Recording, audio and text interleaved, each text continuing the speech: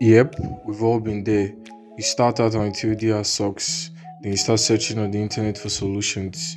You open our station on Instagram and see so many amazing arts, and the journey to that level of perfection looks distant. Well, here are 7 tips that helped me over the years from relying on tutorials to personal projects that I am proud of. Using references is an essential tool for any 2D artist as it saves time, effort, and gives you a clear guide for accuracy and realism. By studying references of an art that you want to create or references in real life, it gives you new ideas as you notice unique features and details that won't have been obvious to you, and in return, that pushes your art to new heights. Me personally, I use Pinterest and ArtStation for reference gathering when I'm about to start a new project. This is a vital skill for 3D artists, whether you're a beginner or a pro.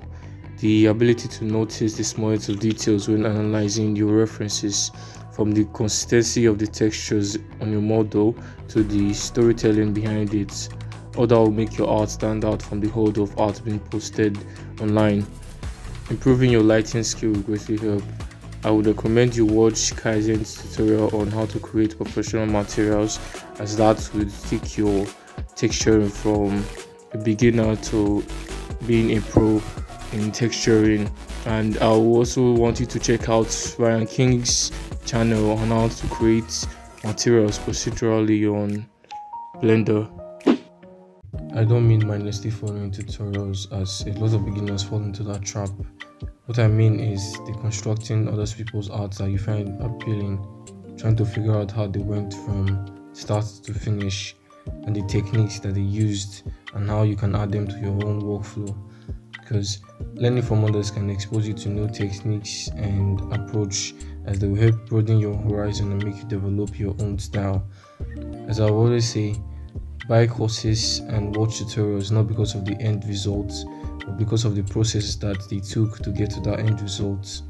Well, there are a lot of places to get tutorials from, like Flippednormals, and also here on YouTube.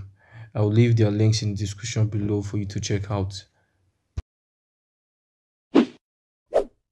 This has to be a crucial tip in improving your art, as it will greatly help you in identify your blind spots, your strengths and weaknesses, improve the quality of your renders, and also make you learn from your mistakes. Getting feedback from seniors in the industry can create a fresh perspective, as it will make you understand where you're good at and places that you need to improve on. I know getting a lot of likes on your art will be a good feeling, but ask for constructive criticism, as they would help you in the long run as a 3D artist. When feedback is being given to you, detach your emotions from them and be prepared to take those advice. You can join a community on Discord, on Facebook, or on your different social media platforms, and make sure you understand the feedback that is given to you and also take notes. Use Blender. Just use Blender. Blender is an amazing software with lots of features, from modeling to animation to scripting and geometry nodes, which is a feature that is newly added. But I want you to hear me out for a moment. I know we hold Blender to a very high standard, but as a 3D artist, you need to be flexible and find tools that would increase your workflow efficiency and improve the quality of your models. You want to learn how to texture faster and better, use substance better. You want to create multiple baking maps and presentation of your models, use Momo's to bag. Use every resource in your power to attain perfection, or at least close to it. By investing in good tools and software, you will increase your efficiency and create visually appealing models faster. You already know the quote, practice makes perfect. Well, practicing does help you master the skill needed to create complex and high quality models. Also, in improving your modeling technique, develop muscle memory and increase your speed and accuracy when modeling. Practicing helps identify your weakness in the craft and makes you refine it to get a good result. This also helps you as an artist, as you develop a consistent style and quality in your art. Do multiple exercises. Take out time to practice your craft daily. It could be 30 minutes to 2 hours of practice.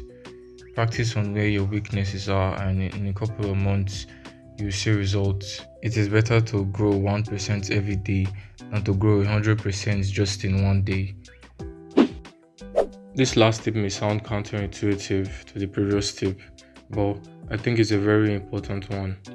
We as 3D artists, we know what it is to work for long hours on a single project, and taking breaks may seem like having a lazy attitude.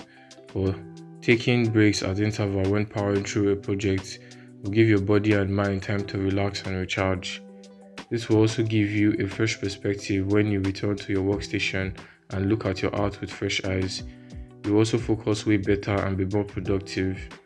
But don't just take undefined breaks, because that will be harmful to your art progress. Instead, plan small breaks and set a couple of hours to relax no matter what. Okay, a final note. As a beginner, your art is going to suck for a while. All of us started 3D because we were inspired by an art we saw somewhere, so we have great art taste. But our inexperienced skill is way too untrained to keep up with the taste, and your art is going to be bad compared to those that you look up to. So you're going to be a student for a while. So you need to practice, and you need to practice a lot. Strive to be better each time. Know that you're a work in progress and the learning journey doesn't end. If you want to see the result of how these tips has helped me grow over the years, watch this video.